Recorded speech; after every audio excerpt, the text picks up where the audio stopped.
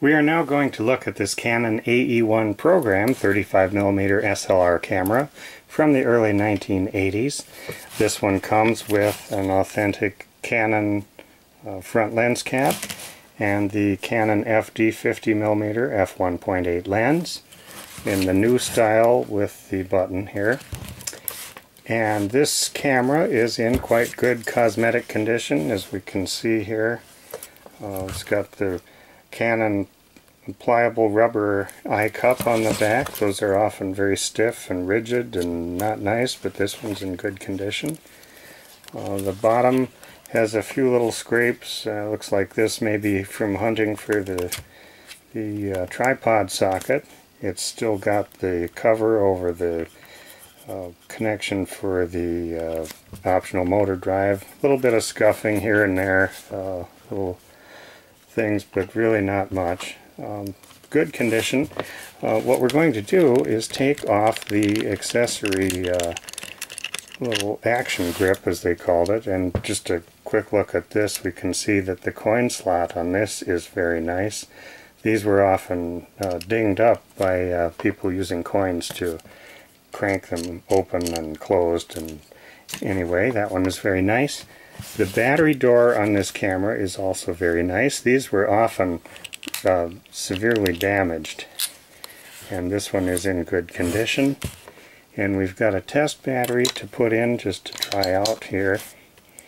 Snap that closed, put the action grip back on. This slides on like that, and we'll just tighten it finger tight, and that will be enough. After we find the, there, I think it's threaded in. Okay, so let's fire the shutter. Have it set so it'll work. And we saw that. That was nice. Let's flip it to the timer setting. And now here we're hearing the timer count down.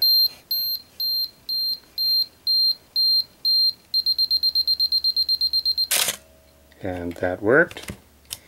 And so let's start stepping down through the standard shutter speeds. Here's 1/1000th of a second, 1/500th, 1/250th, 1/125th, 1/60th, 1/30th, 1/15th, and now as we get to these slower ones, we can see clearly in the lens here that the lens is stopping down during the shutter. That was 1/8 and 1/4, 1/2, 1 full second, and 2 full seconds. And the bulb setting, and it stays stopped down as long as I hold the button down. So now if we look around the back here, we see we can set the ASA value right here, more commonly known to younger people today as the ISO value. It was the same. Shutter speed dial turns nicely. Has a locking setting here, so even if it's cocked and ready to go, the shutter will not go off until you set it to the A setting or the S for the self timer. Let's take off the lens here and just look inside the mirror box. This one we just push the button, rotate the lens, and it comes away. First let's look at this lens. Nice smooth focus, very typical of this Canon lens. Nice clicks on the aperture ring. This one also features the locking A setting that you can set with this button, and then it won't turn off of that without releasing that.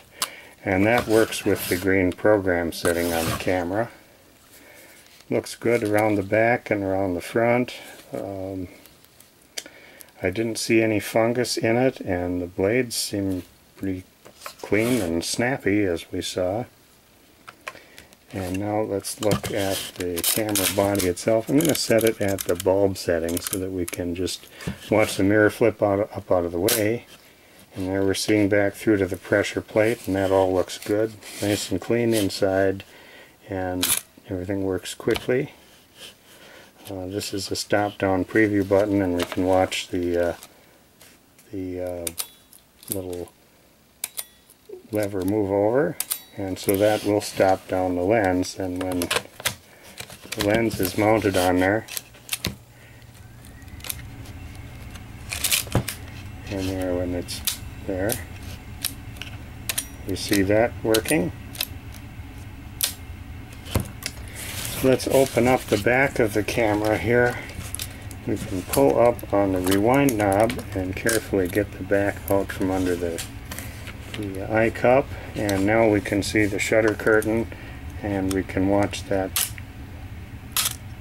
operates nicely. And the film transport is nice and smooth. And as we move over here to the back, we can see this one is extraordinarily clean along the door edges. Quite often you'll feel a lot of sticky residue along here from light seal material, but this one is very nice. I don't know if it's been serviced or if it is just one of the few cameras this age that really the light seal's held up well, but it looks really good and ready to go.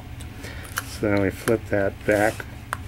The back closes nicely, has a nice rewind crank, and we can put the lens cap back on the front. And then there's just to note that it also has the Canon strap. There's the Canon name on the little shoulder pad. So all in all, quite a nice example of the Canon AE1 program 35mm SLR camera.